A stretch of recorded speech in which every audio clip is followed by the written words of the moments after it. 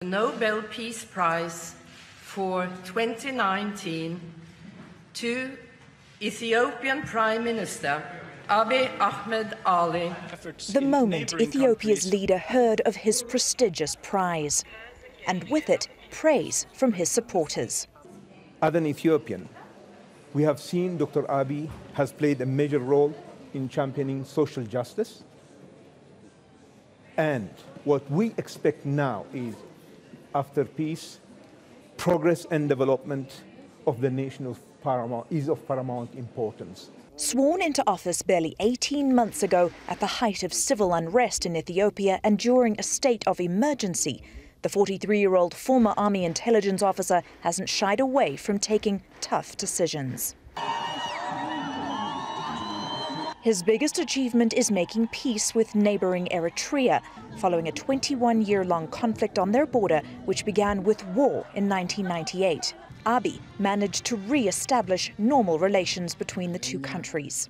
He also ordered the release from jail of his critics, opposition politicians and journalists.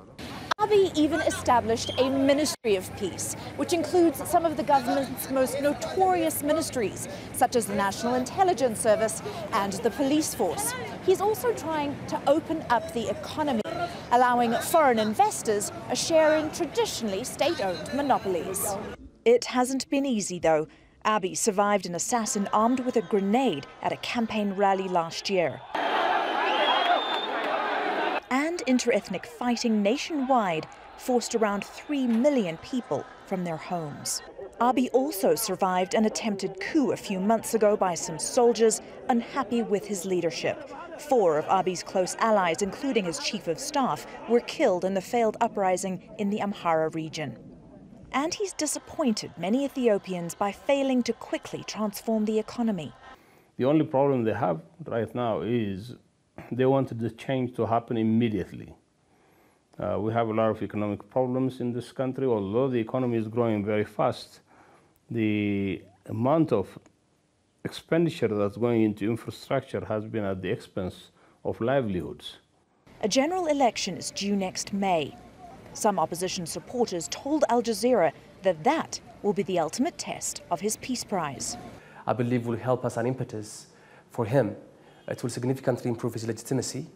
It will be understood, and it's already understood, as an international recognition for not only for him, but for the people and for the country in going forward, tackling these challenges and realizing the ambitions of the mass, the Ethiopian people, for a democratic, inclusive, and accountable state.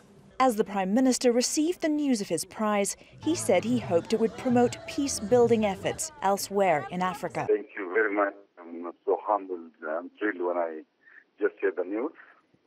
Thank you very much. It is a prize given to Africa, given to Ethiopia, and I can imagine how the rest of Africa leaders will take it positively to work on peace-building process in our continent. Abiy's job of keeping Ethiopia united and stable is a big one. But he's off to a good start as this year's Nobel Peace Prize laureate. Robin Creel, Al Jazeera, Addis Ababa.